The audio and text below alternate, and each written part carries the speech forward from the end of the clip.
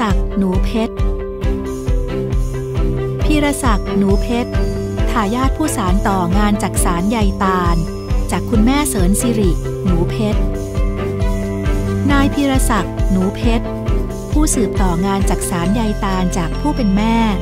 โดยเดิมทีไม่มีความรู้และไม่สนใจงานจักสานเลยแม้แต่น้อยแต่ด้วยความที่เห็นความมุ่งมั่นตั้งใจที่จะพัฒนางานอย่างไม่หยุดนิ่งของแม่จึงเกิดการซึมซับอยากสานต่อเจตนารมณ์ที่แม่สร้างงานจักสานมาด้วย1 สมอง2 มือให้เป็นที่รู้จักอย่างแพร่หลายจึงช่วยออกแบบคิดค้นพัฒนารูปทรง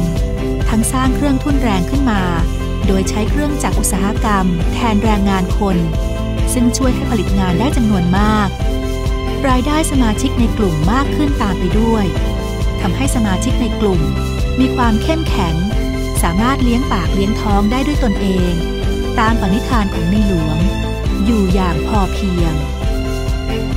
เมื่อได้ผันตัวเข้ามาช่วยงานจักสานของแม่อย่างจริงจังพีรศักดิ์มีความรู้สึกภูมิใจเป็นอย่างมากที่ได้ช่วยเหลือชาวบ้านและสามารถรักษางานเอกลักษณ์จักสานใยตาลที่แม่สร้างมาให้เป็นที่รู้จักได้โดยปัจจุบันยังคงคิดค้นที่จะพัฒนางานอย่างต่อเนื่องเพื่อให้ถูกตาต้องใจกับยุคสมัยปัจจุบันเผื่อว่าผู้ซื้อในวงกว้างจะหันมาบริโภคของที่ได้มาจากภูมิปัญญาไทยอย่างแท้จริงกันมากยิ่งขึ้น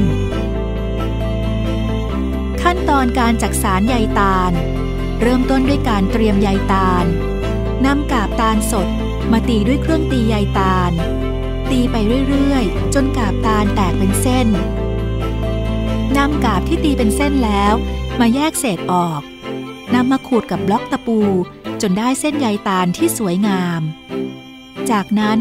เตรียมแบบตามที่ต้องการโดยวัดขนาดของงานให้เหมือนกับผลิตภัณฑ์ที่จะทำมากที่สุดเพื่อความแม่นยำในการตัดแผ่นใยตาลมาประกอบในขั้นตอนต่อไปจากนั้นเตรียมโครงกระเป๋าโดยการนำไม้ของต้นตาลมาตัดให้ได้ขนาดตามที่ต้องการตัดเปลือกนอกของลำต้นออกประมาณ2 นิ้วนำไม้ที่ตัดแล้วมาประกอบกันเป็นโครงของกระเป๋าโดยใช้กาวน้ำในการติดนำโครงไม้ที่ประกอบเสร็จมาขัดตกแต่งด้วยเครื่องขัดเก็บรายละเอียดชิ้นงานโดยการนำเศษฝุ่นของไม้ตอนขัดมาถมตามร่องไม้ให้เต็มแล้วหยอดกาวน้ำปิดอีกครั้งเป็นอันเสร็จจากนั้นนำใยตาลที่เตรียมไว้มาทอด้วยเครื่องทอใยตาลซึ่งจะมีลักษณะการทอคล้ายการทอผ้าโดยการทอในแต่ละครั้งต้องทอให้ใยตาลชิดแน่น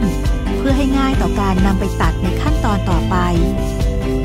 นำใยตาลที่ทอแล้วมาตัดเป็นชิ้นตามที่ได้ออกแบบไว้แล้วจึงนำส่วนต่างๆที่เตรียมไว้มาประกอบติดกันด้วยกาวสำหรับติดหนังแล้วเก็บรายละเอียดตกแต่งชิ้นงานให้สวยงามตลอดเวลาที่ผ่านมาพีรศักดิ์ได้สืบสารงานจักสานด้วยใยตาลที่ได้รับการถ่ายทอดมาจากคุณแม่